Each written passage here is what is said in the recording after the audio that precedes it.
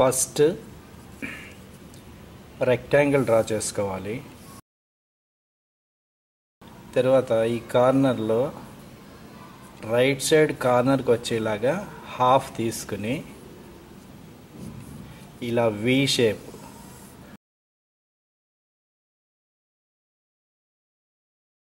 ఎం shape draw చేయాలి. ఇలాగా లావత్తు లేదా ఎం షేప్. నెక్స్ట్ ఈ కార్నర్ నుంచి సెంటర్కి వచ్చి ఇక్కడికి వచ్చేలాగా ఇక్కడ లైక్ డబ్ల్యూ షేప్ దీన్ని ఫాలో అవుతూ ఇక్కడ గ్యాప్ తీసుకుని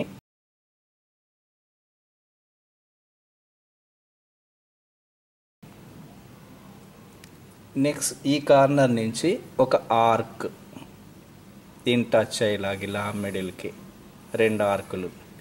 ఇక్కడ తెలుగు లెటరు దా వచ్చి ఇలా వేసి ఈ పైప్కి ఉంది కదా, ఈ పైప్కి ఇక్కడ ఒక ఓవిల్ డ్రా చేస్తాం. దా దగ్గర డబల్ లైన్ వచ్చేలాగా ఇలా వేస్తాం. అలాగే ఇక్కడ ఈ లైన్ వచ్చిన దాన్ని ఇలా తీసుకొచ్చి ఇలాగా ఇటువైపు ఇలాగ కలిపి దీన్ని కూడా ఇక్కడి నుంచి డబల్ లైన్ రావాలి. ఇలాగా దీనికి డబల్ లైన్ తీసుకొస్తూ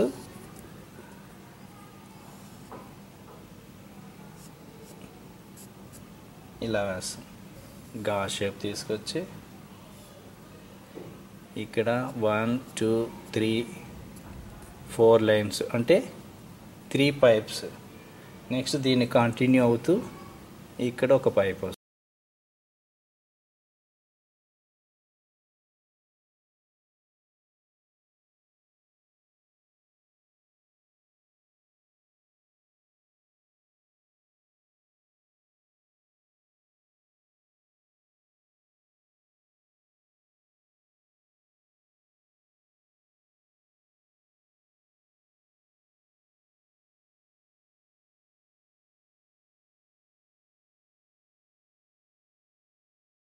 ఈ 3 పైప్స్ ఉన్నాయి కదా, ఆ 3 పైప్స్ని ఇలా దీన్ని జాయిన్ చేస్తూ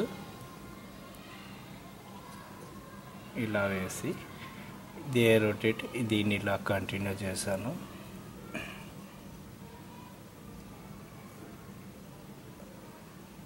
నెక్స్ట్ ఇది ఇలా వేసా.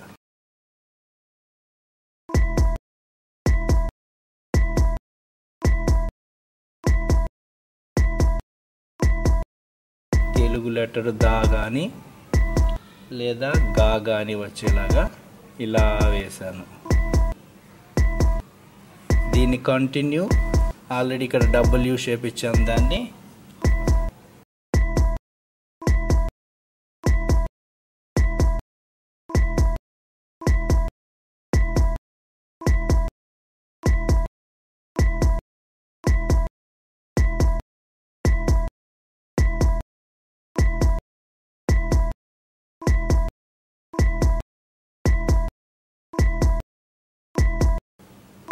షేప్లో వచ్చిన దాన్ని కంటిన్యూగా వచ్చి ఇక్కడి నుంచి ఇలా పైకి వెళ్ళింది. ఇన్సైడ్ లైన్ ఇది.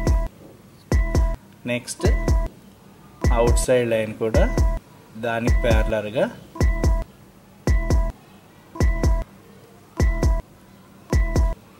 ఇలా తీసుకొచ్చి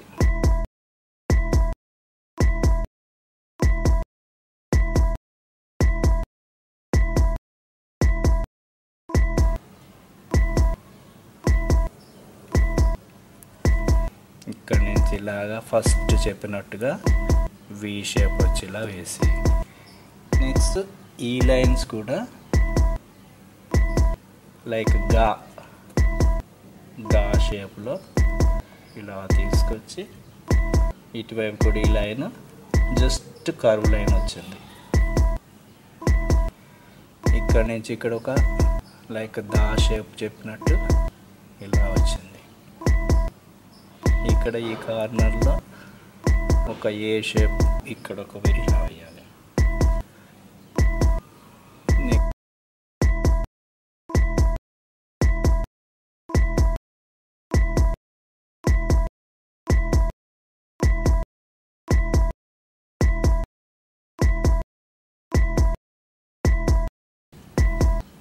ఇక్కడ మన రెండు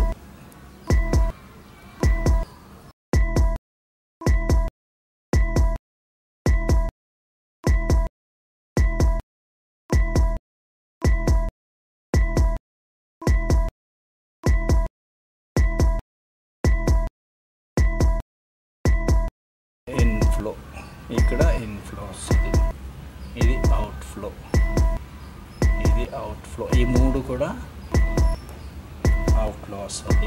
ఇది ఇన్ఫ్లో, ఇది అవుట్, ఇది ఇన్ను, ఇది ఇన్ను, ఇది ఇన్ను. పెన్సిల్ లైన్స్ని నీట్గా రబ్ చేసేయడమే.